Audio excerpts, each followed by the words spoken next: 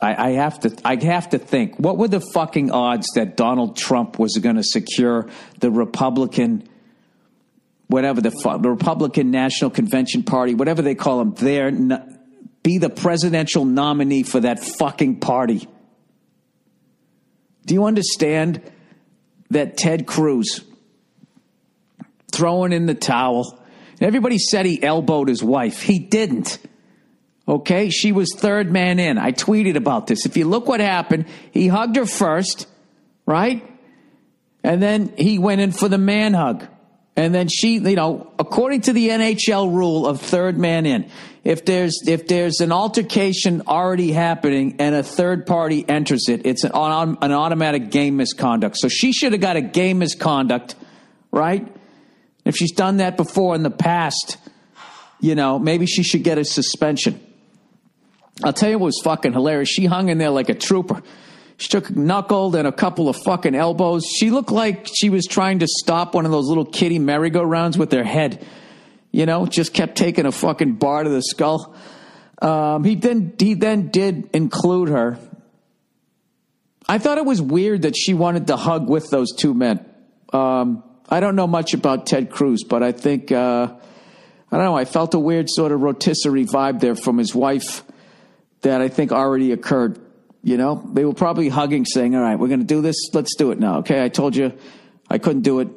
I'm running for president. I don't need that shit, but now it's over. And I'm just a senator now. So yeah, I'll be on the other end while you're fucking my wife. I'll blow me a little bit. I don't give a shit. Just push this bill through.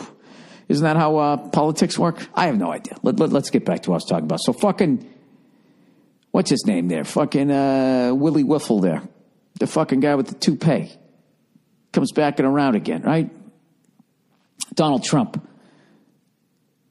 I just want the American people to know that by giving him that fucking position in politics, you just cleared the way for Hillary Clinton to become president. And I don't want to hear a fucking word out of any of you Republicans. Not a fucking word. This is the guy you picked. You got no one to blame but yourselves. The only thing I do like about Donald Trump actually being nominated is it makes me feel like it makes my conspiracy theory go down. Like, there's no way they don't count the votes if that guy got in.